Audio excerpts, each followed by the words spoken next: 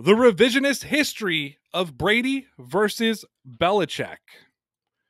The New England Patriots will be facing the New Orleans Saints on Sunday, and though there's a lot to unpack for that game, I would implore Patriot fans to enjoy the peaceful serenity surrounding the matchup, because after clocks hit 00 on Sunday, all attention will turn to the former King of Boston and now the Emperor of Tampa Bay returning to Belichick, and the revisionist history of Tom Brady versus Bill Belichick will commence.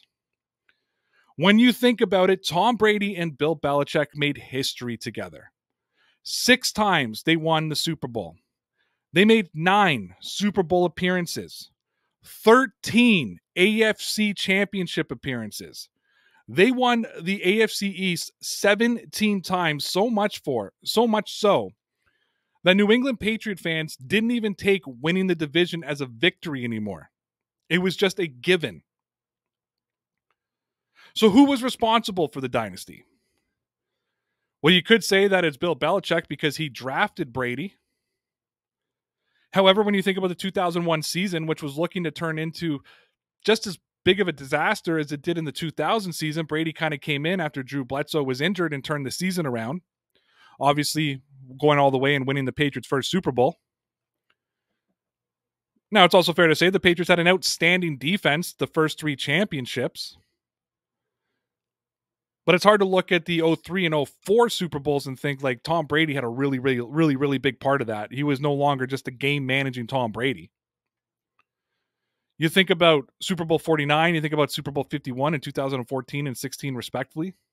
Tom Brady was the catalyst, especially in that 28-3 comeback. But then you fast forward a couple years, the Patriots passing offense wasn't going very well, and the Patriots defense and Sony Michel running the football kind of took them to the next level. But then Brady took pay cuts to try to sign more players. But then 2 of the best players that he played with, and he's still playing with one in Tampa Bay, Rob Gronkowski and Julian Edelman, well, they were drafted by Bill Belichick. So at this point, wouldn't it just be fair to consider it a wash and that both guys were equally responsible? And despite laying out any facts, the unnecessary debate will rage in New England because people are determined to find an answer to a question that nobody has asked.